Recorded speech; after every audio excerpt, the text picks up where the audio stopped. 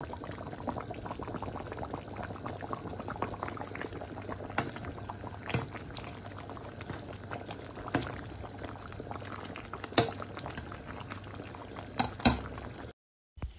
my amazing viewers, welcome to another edition of Goldfish Kitchen. Today we are preparing the almighty ONUGWU soup, Ofu ONUGWU in Igbo language. As you can see, I've put my pot on the fire, added my assorted meats. I listed all the ingredients, all the proteins, all the everything that I use in this soup. I listed them out so that you can see them accordingly. Okay? This is traditional native way of preparing ONUGWU soup. I added everything you can ever think of. If you eat this ONUGWU soup, in fact, you no go want make it come out for your body. You know, as I cook this soup, everywhere they scatter. My neighbors, they in fact, they won't push me come out for house. They say every time you this woman, you go they cook this food where they make us as in they do us longer throat. I can't call them as man. I can't follow me chop small because me there's love in sharing. Me I believe in sharing.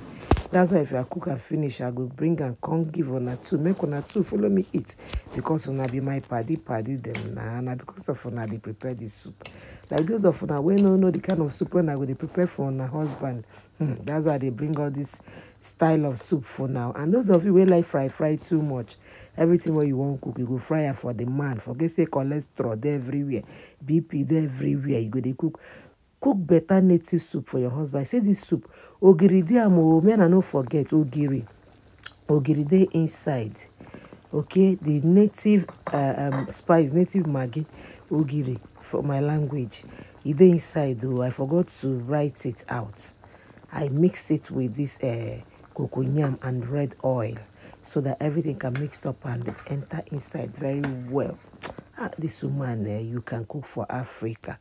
I beg, if you find where you go buy food, contact Goldfish Kitchen, home and abroad, anywhere where they deliver anywhere. For your party, for your wedding, anything where you they do. Call us with they can pay nothing where we sabi do again, we no pass to cook, only to cook better food. African food. Where we say if your husband, your husband, their friends, eat her for their occasion like this. The richers will tell their wives, if I then go double the soup money then they give you for house if they eat this soup. So as the soup they jolly. They jolly meant this soup don't ready like this, so not to eat and remain chai. Nah man. Good fish it too much. I love you guys. I will see you again in my next one. Enjoy this soup. Me, I enjoyed mine with my oats meal. Understand? You can enjoy it with any swallow of your choice.